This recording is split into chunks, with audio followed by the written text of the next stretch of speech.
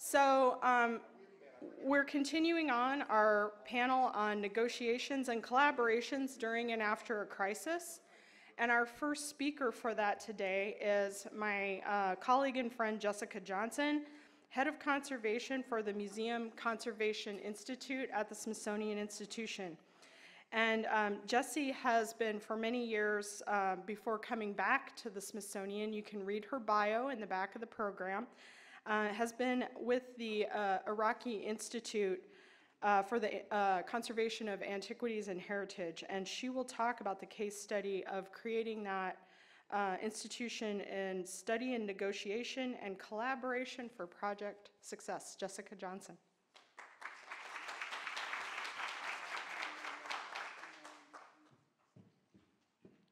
Good morning, everyone. I'm told by Corey we have to keep on schedule, so I'm going to get right into it. Thank you all for coming in. It's a great honor for me to be up here to represent a lot of colleagues that have been working on this project. So the Iraqi Institute for the Conservation of Antiquities and Heritage is an educational institution for heritage conservation located in Erbil, Iraq. And I've been asked to talk about how the Iraqi Institute can serve as a case study for understanding the role of collaboration in successful programs intended to help recover and preserve cultural heritage during and after disasters. The necessary collaborations take place at many different scales, but at core, it's a decision to work with diverse individuals who have all of their own reasons for supporting a project. The Iraqi Institute was developed explicitly to help get the heritage community in Iraq, which had been isolated from the international community because of decades of sanctions and war, a sustainable way of developing this knowledge inside the country. The mission of the Iraqi Institute is to preserve the legacy of humanity contained in the unique cultural heritage of Iraq. It accomplishes this through educating people in conservation and preservation and by inviting professionals from around the world to share expertise. The mission was defined in 2012 by the Advisory Council of the Iraqi Institute, and it grew out of a simple idea, doing something besides short course training of Iraqi professionals in conservation and doing it in their own country. So this paper represents my own perspectives on what we've been doing. However, from the very beginning, the Iraqi Institute has been built on a collaboration of many individuals and institutions. The first idea for the programs at the Iraqi Institute came out of discussions in 2008 between individuals from the U.S. State Department, the Walters Art Gallery, Wernicher Museums and Gardens, the University of Delaware Art Conservation Program, and the National Park Service. My colleague, Brian Leone, who's now the executive director of the Iraqi Institute, has shared all the experiences that I'm going to describe. Many others in Iraq and the U.S. have joined this dedicated group of partners. Most of us are still working and advising the Institute. However, because this presentation is being webcast and will remain on the web, I'm not going to be mentioning any of our individual colleagues in Iraq. However, I do want to point out a number of people here today who are working with us. The first two are members of our advisory council, Dr. Nancy Odegaard from the University of Arizona, and Terry Draymond-Weiser, who recruited me to the project back in 2009. So the politics of Iraq is complicated. And in order to understand some of, yeah. I'm, of course not going to try to understand it, but I want to make clear some of the negotiations and successes we've had. So you need to understand, for those of you who aren't following closely, some of the current political organization in Iraq that affects heritage. Iraq is a parliamentary government with a constitution voted into place in 2005. At the same time, northern Iraq was officially partitioned out as the Kurdistan Autonomous Region with its own prime minister and parliament. Throughout the development of the Iraqi Institute, negotiations have taken place both with the central Iraqi government through the State Board of Antiquities and Heritage and the Kurdistan Regional Government, which is through the Erbil Governor's Office. Archaeological heritage over about 100 years old is legally under the State Board of Antiquities and Heritage, which I'm going to call SABA from now on. And that was, legality was put into the Constitution. However, in Iraqi Kurdistan, heritage falls under the responsibility of the KRG Department of Antiquities. Other cultural heritage in the KRG and throughout the rest of Iraq, like folklife collections, historic architecture, libraries, manuscripts, archives, paintings, falls under a variety of governmental ministries and agencies. So our original discussions for the Iraqi Institute were carried out between the Sabah and the U.S. State Department, which led to our focus on archaeological materials. However, despite our focus, all types of tangible cultural heritage have been addressed in a variety of programs held by us and others at the Iraqi Institute over the years. The Iraqi Institute began as part of the U.S. State Department's Iraq Cultural Heritage Project, or ICHIP. ICHIP was a much larger program, and the training component in Iraq was originally the smallest section of our project. And there was a question yesterday about what had gone on after the war in 2003. ICHIP was a big part of the U.S. government's response, and I can answer more specific questions after if people are interested. Brian Leanne was hired as the project director and arrived in Erbil in February 2009, and I was hired and arrived in Erbil in May 2009. Through the assistance of the Erbil Regional Reconstruction Team, which was the precursor to the current U.S. consulate in Erbil, a group of academic and political representatives from the U.S., Sabah, and the KRG met with the Kurdistan Prime Minister in February 2009 during a trip to set up the original training programs of ICHIP. That meeting and the negotiations resulted in the assignment of a building, which was the old public library in central Erbil, and the land it sits on, and funding for the renovations of this building. The KRG partnership was put under the responsibility of the Erbil Governor's Office at this time, and the Erbil Governor's Office continues responsibility for management and maintenance until now. So all of these early negotiations led to the current Iraqi Institute. Through the renovation and construction of a permanent home for our project, the ideals and the ideas developed for the educational programs became codified. Without this building, the project probably would have ended in 2010, which was the end of the original funding.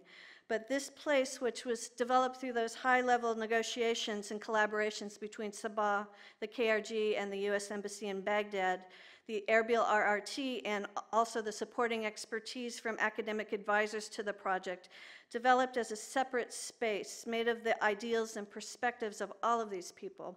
So in some ways, within Iraq, the Iraqi Institute is not seen as American or Kurdish or Arab. It's seen as something outside of all of those cultural, political, and ethnic boundaries, a place where those who want to preserve cultural heritage come together to learn and to share ideas. So at the end of 2010, a memorandum of understanding was negotiated by the U.S. Embassy in Baghdad between the Sabah and the Erbil Governor's Office for the ongoing management of the Institute. And that agreement forms the basis for the current structure for the Institute today. So there's a 5-member Iraqi directory board. 3 members are from Sabah and 2 members are from the KRG. The chair of that directory board, an archaeologist, was appointed by the KRG and has day-to-day responsibility for the management of the Institute building and its use. He lives in town. It's a practical responsibility as much as anything. And salaries for the staff of the Institute, such as the librarian, accountant, translators, cleaners, lab manager, are paid for by both the Sabah and the KRG. There's also an international advisory council made up of Iraqi advisors and international academic experts. The University of Delaware took over the management of the academic programs described here in 2011. So, the Iraqi Institute building is a big building inside a walled compound that's near the Erbil Citadel. The vacated building was standing basically empty at the start of the project, and the renovation was overseen by the Erbil Governor's Office. The educational programs were always planned to be for students from all over Iraq, the entire country, so finding housing was an early part of discussions. And as the planning for the new building advanced, dormitory housing for both men and women was built into the plans. Dormitory housing was a way for the project to save on housing costs, but early on there was a realization that living and eating together could help us build the community of people who were participating in our programs. Building plans included male and female areas with shared kitchens and common rooms so people staying at the Institute can interact easily with each other 24 hours a day. This will be familiar to anyone who's come to visit us. Shared breaks and a daily lunch are built into the design of educational programs with the specific intention of building a community of scholars and practitioners tied through their experiences at the Institute, including pizza that we have almost every day. When programs funded by different international agencies, and I'm going to talk a little bit about them in a minute, the same breaks and lunch are part of all programs. And over time, we've also found that the regularly scheduled lunch is an easy way to invite numerous others in the heritage community who work in Erbil, who are coming to do their own research or other conservation projects, if they're visiting from Iraq or beyond. Brings them all together at the same time, and this helps to build interactions with the larger heritage community. Since its inception, 3 tracks of heritage preservation have been established and developed at the Iraqi Institute: museum collections care and conservation, architectural conservation, and archaeological site conservation, each managed by different program directors, and Catherine Hansen is our archaeological site conservation program director. These programs were designed as long-form educational programs. Institute courses were designed to bring the knowledge and understanding of Iraqi heritage preservation professionals up to international levels and to expand their professional contact with the international heritage community. And I should make clear that the people who are coming to our programs all work somehow in heritage. They work for the ministries or museums or in academia doing some sort of heritage already as part of their jobs. I'm going to use the Collections, Care, and Conservation program as an example to describe our educational approach. However, the basic outline also applies to our other 2 programs. Programs are designed as modules of 6 to 8 weeks, divided into blocks of 1 to 2 weeks on specific topics. Usually each block is taught by a different visiting lecturer who's expert on a specific heritage conservation topic like ivory, metals, exhibit conservation. And in the audience today, we have a number of visiting lecturers: Evie Oler, Kathy Hawks, Sebastian Meyer, and also Barbara Moore, who's taught with us in the past. The first year for conservation students gave them a broad background in preventive conservation, including understanding the agents of deterioration, how conservation fits into archaeological excavation, as well as exhibit planning and development. They develop improved skills for documentation, including photography and condition assessment. And they're given information on the technology, deterioration, and care of the kinds of collections that they have in their museums, including archaeological stone, glass, metals, ivory, Islamic manuscripts, textiles, and human remains. And the materials that were taught were defined through discussion with representatives from the Sabah early in the program. From our first classes in 2009, we asked all visitors to provide us with a final report following a simple standard format. This allows us to collect comparable information from all our teachers. These reports have been useful in several ways. First, they provide subsequent teachers in each course with real information on what the students have been taught, not what they were planning to taught, but what they were able to actually get through, and the issues that they might have had to further address depending on the students that they had. These reports also make it easier to evaluate individual student improvement when there's not a single teacher in each classroom at all times. This collaborative approach to sharing information on successful teaching methodologies and difficulties in the classroom ensured that the course is constantly adapted and evolved to the specific needs of our students. So as I said, we've had a number of other programs at the Iraqi Institute beginning in 2009, sponsored by a variety of international and academic agencies. And the list of the programs is up on the slide. So in addition to bringing in a wider range of topics and approaches to researching and conserving heritage, it expanded the number of students interacting with each other and expanded the developing alumni network. It also gave students more opportunities to develop relationships with more international experts. The practical realities of heritage conservation are different in every country. There are international standards, ethical guidelines, general theoretical methodologies, and some specific materials that are broadly accepted. We've talked about some of that here. But to be effective practitioners, heritage professionals need critical thinking and decision-making skills that allow them to make effective choices in their own communities and their own workplaces. For example, teaching students how to pack artifacts with polyethylene foam, because that's what we use here in America, when they can't purchase it in Iraq, does not help when they have to do recovery and storage of museum artifacts after a crisis. Teaching them that it's important to protect artifacts from abrasion and shock using materials that are chemically and physically stable allows individuals to make choices based on the materials available.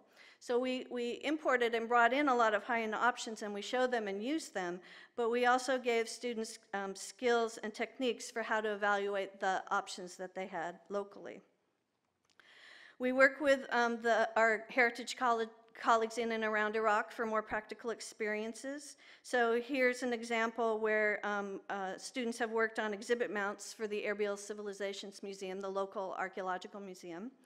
And for other programs, we use the historic buildings in and around the Citadel and archaeological sites within the Citadel city limits. The courses are designed so that students work in Erbil for about 6 to 8 weeks and then go back home and do a 2 to 3 week practical project, a practicum. And that puts into use their new skills right away. This reinforces the learning, but it also helps to ensure that their managers let them use their new skills and information, and so begin to change the institutions as well. For most programs, the students are also enrolled in English language training with the goal of improving their language to better work with our international community. So sustainability, that's always then the issue.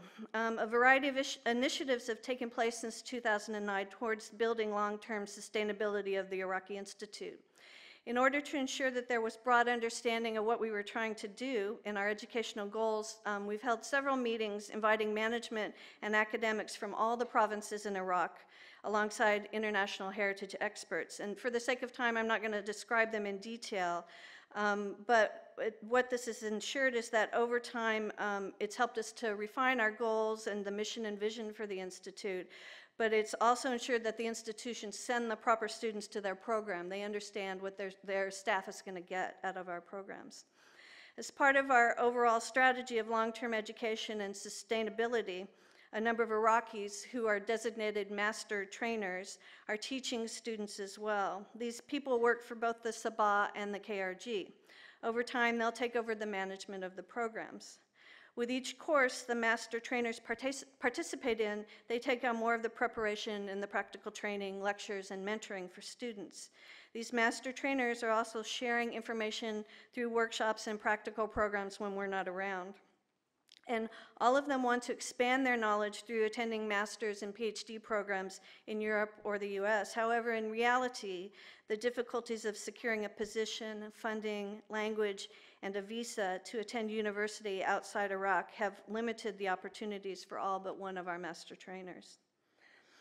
The primary issue facing the sustainability of the Iraqi Institute, as in all of these projects we've been hearing about, is long-term sustainable funding. Generous support from numerous governments, institutions, and people have ensured development of an effective place for teaching and learning about heritage conservation. However, with the huge impact of ISIS since 2014, Iraqi governments currently have no funding to support the Institute beyond staff salaries.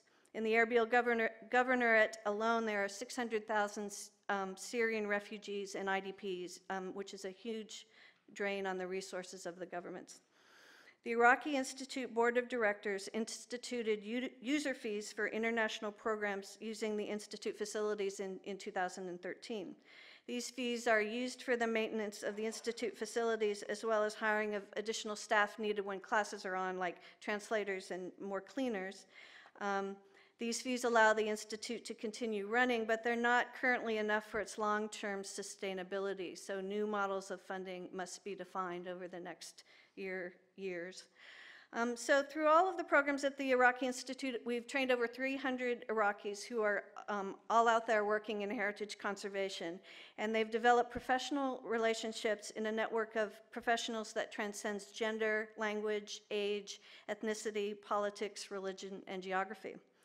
Negotiation and collaboration have taken place at many different scales, whether it be between international governments, between governmental agencies within a country, between experts and advisors developing a shared vision for a program or an institution, between heritage experts with different approaches to teaching and carrying out conservation projects, and between people living and working together during the very practical aspects of a project. It takes a very thoughtful approach to understanding one's own goals, both personal and professional, and how they intersect with others' goals, be they governments, institutions, or individuals, to successfully negotiate a collaboration that will help to save cultural heritage and its importance to communities who have suffered crisis. So in August 2014, the Archaeological Site Conservation Program was canceled partway through, and students and lecturers returned home due to threats to ISIS moving towards Erbil. And for 10 months, no courses were held at the Iraqi Institute. However, in June and August 2015, a course in emergency preparedness and disaster recovery was taught for about 18 students.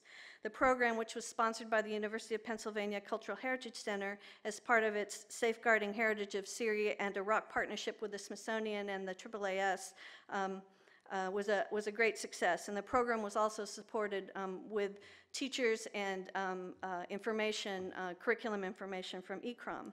And I'm very, very happy to say that just last week, the Smithsonian was granted funding from the State Department for a new long-form program to be carried out in partnership with the University of Delaware. And I thank all of my Smithsonian colleagues who had so much to get that going so quickly and with so much support over the last year.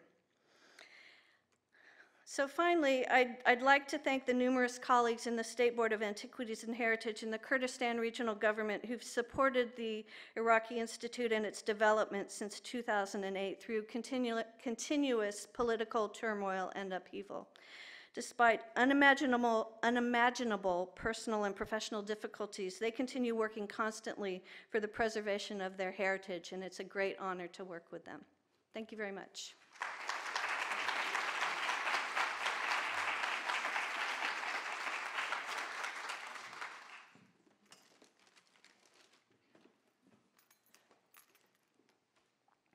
Good morning, everybody. I'm Kim Rice, the director of the Museum Studies program at GW, and I want to start by commending Jessica Johnson and her colleagues at the Iraqi Institute for the Conservation of Antiquities and Heritage on their really inspirational work.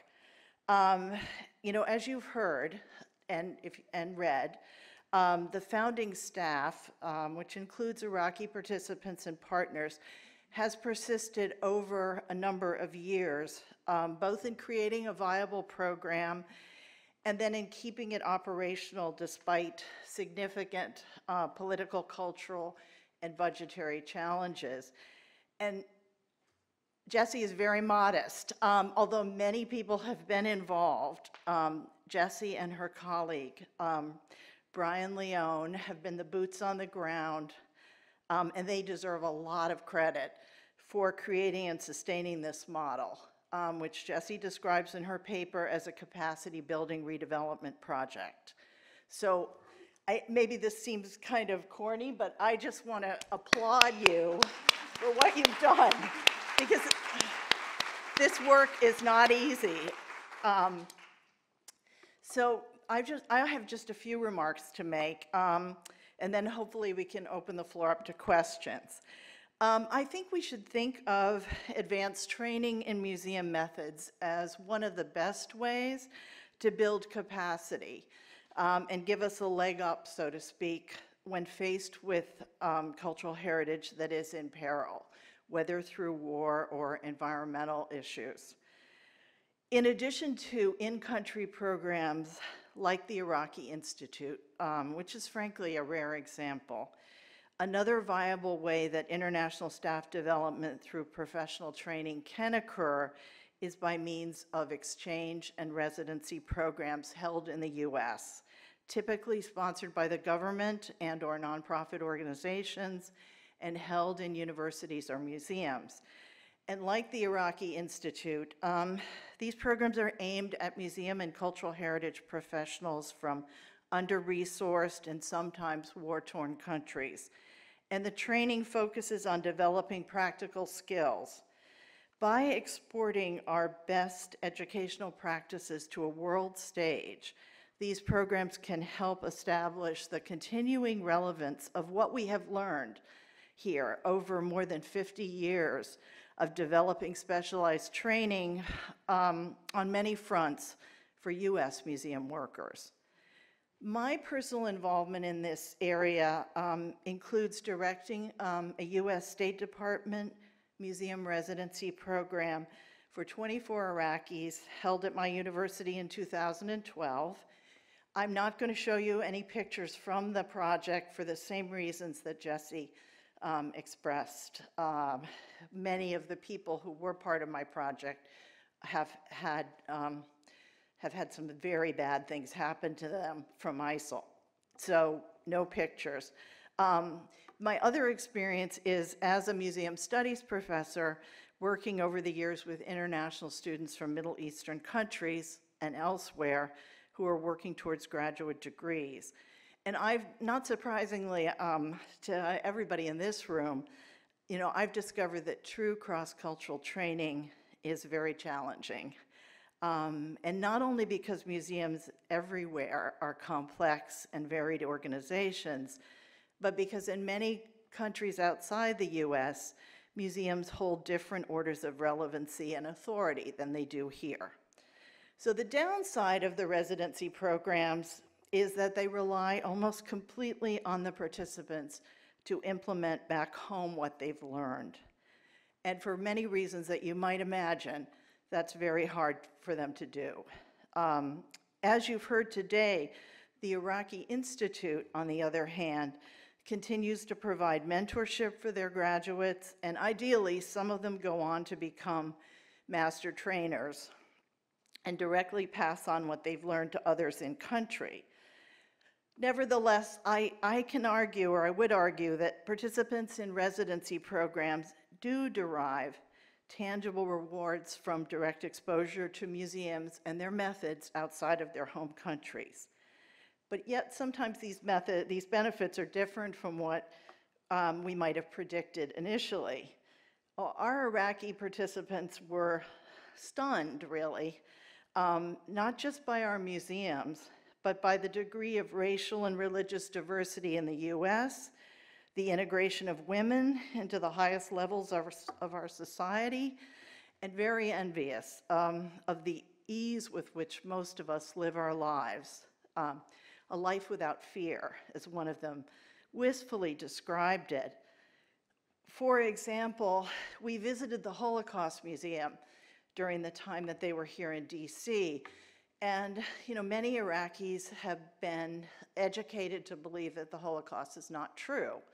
So they were very skeptical about going there. And after we finished the exhibitions, I'm not sure that many of them had changed their minds, but an old man approached our group, and he was a survivor.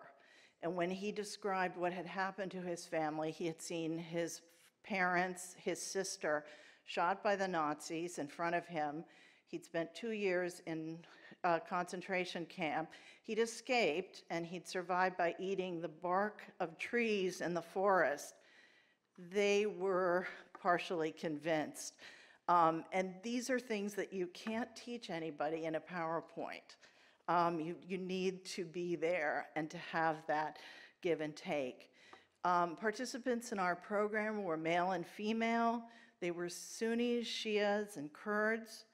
And while they didn't get along perfectly, and there were some tense moments during the course of our program, they mostly cooperated in a friendly manner, and they came together at night over those communal meals that Jesse described, also happening at the Iraqi Institute.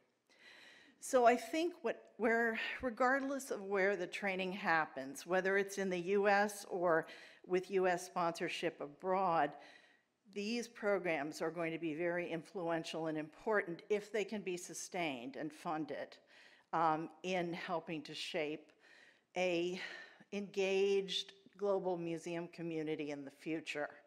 So any questions for Jesse? If I could just add one more thing.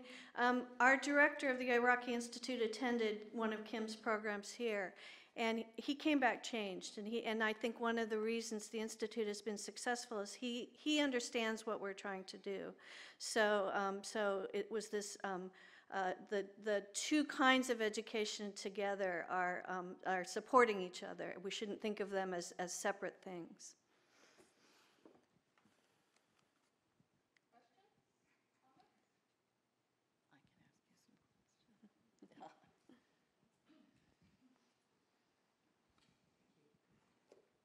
Stephanie Hornbeck. Thank you so much, Jesse, for your talk this morning. I've really enjoyed and have been taking copious notes from your paper as well. I feel that the Cultural Conservation Center in Haiti has much to learn from what you've developed in Erbil, and want to just say I appreciate the challenges that you've described and really look forward to working with you and exchanging ideas. Even though our regional center is in a tropical Caribbean climate, it's an island, I feel there's much we can learn from what you've done in Erbil, so thanks so much. I also wanted to say that we've talked about our successes, but for those of us that continue to work in educating in projects like this, I think we need to think about other areas that may bring in new ideas to us as well. I want to look more into adult education and using adult education in techniques in what we're doing, and also looking into the role of education in surviving trauma and how that may be affecting what we're able to get across to our students, and thinking about those things more deeply. So for these educational programs, it's not just teaching about the culture, it's understanding them within a much bigger context.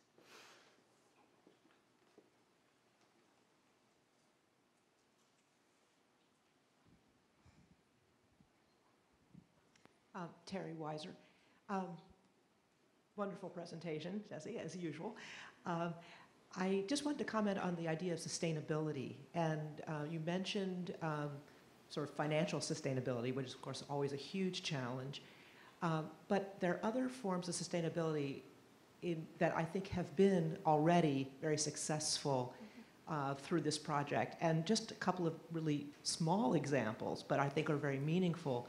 The students who have been through the program have created networks of contacts through the people who have come to instruct or have been through the Institute.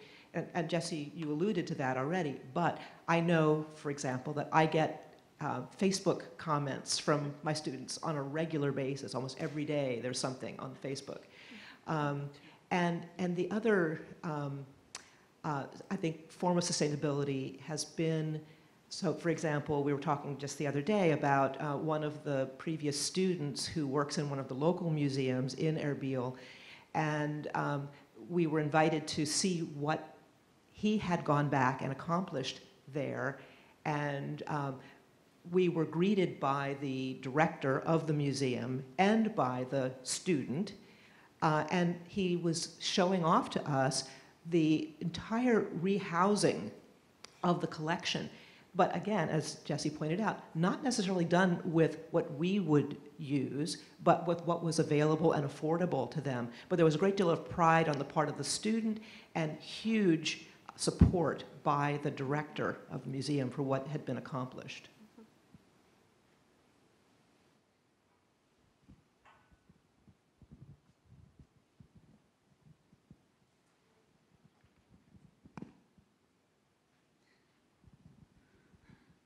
The center seems like a great model.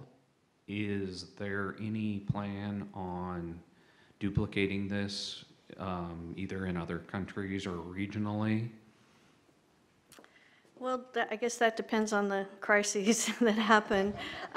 One thing I've already been talking with Stephanie about is trying to do an article that compares the two institutions, looking for commonalities that we think made it successful and other ideas to try to put this down. So the next time the opportunity comes up, that it's written down in a more comprehensive and sort of step by step, I guess, kind of map towards doing this.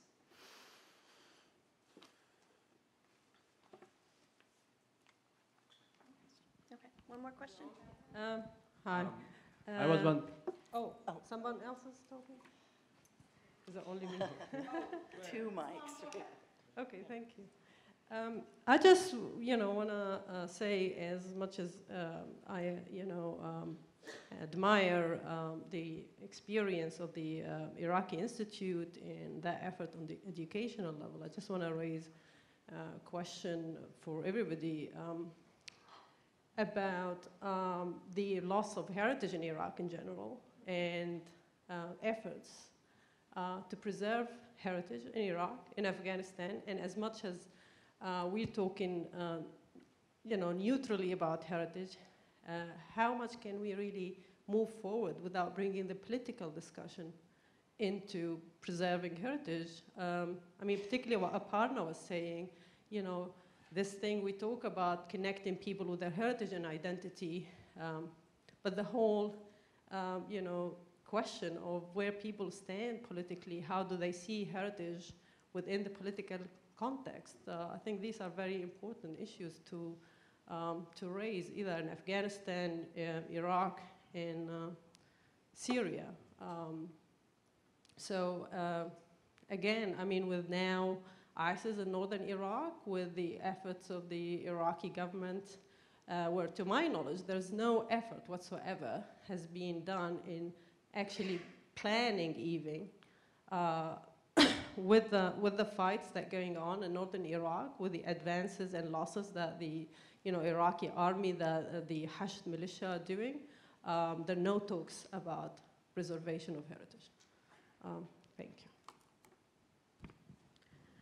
Well, I can say with our new program going on, we'll be working with our Sabah colleagues and their staff that they'll be sending to our program to work towards this. And I think the course that was held in June and August was a start towards that, but not on the national level, just at a personal level of getting the individuals ready when they can. We have students who still officially work for the Mosul Museum when they can go back, to be ready to go back for recovery. So it's started, I think, in Iraq, but now that we're going back, we'll be able to support that even more. I was just going to also chime in, Salam, that from the Archaeological Preservation Program, we've had students who are from Tikrit, who work for the government. When Tikrit was recaptured, went back and were able to work as part of the alum network that they'd established to go back and document what damage had happened to the historic houses in Tikrit. So it's an individual personal level network. It's not, as far as I know, a government-wide preservation network. And Hitoshi, you have 10 seconds. No, on the picture shows, each table had a film extractor. And how did you able to transport all the equipment and supplies?